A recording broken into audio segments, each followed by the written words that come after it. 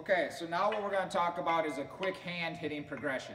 So outside of our normal T progression, what we want to start working on is how to increase hand speed. So to do that, what we want to see is a progression that we're putting together. And what it's going to involve is having 3 different types of bats.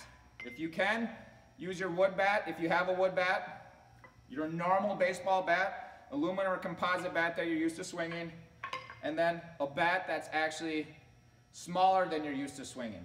And so the way this is going to work with these 3 bats and combining a wrist weight, so for instance, I got this off of Amazon. It's about 10 bucks and it's a 3-pound wrist weight.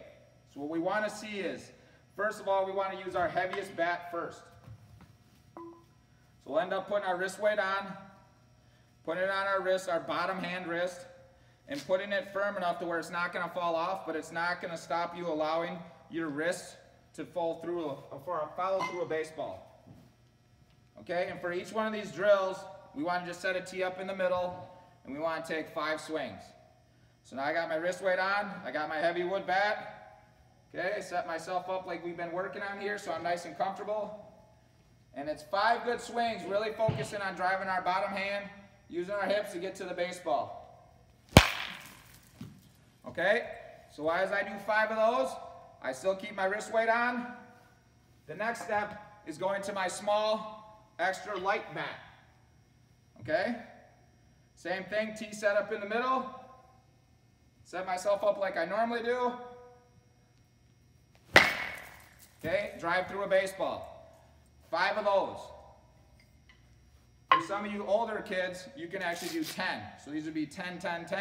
Younger kids from 14 down, 5, 5, 5. Okay, now I take my wrist weight off. Now I grab my normal bat that I'm swinging in a game. And you'll start to feel the difference because now the weight's off your bottom hand. Set yourself up like you normally do.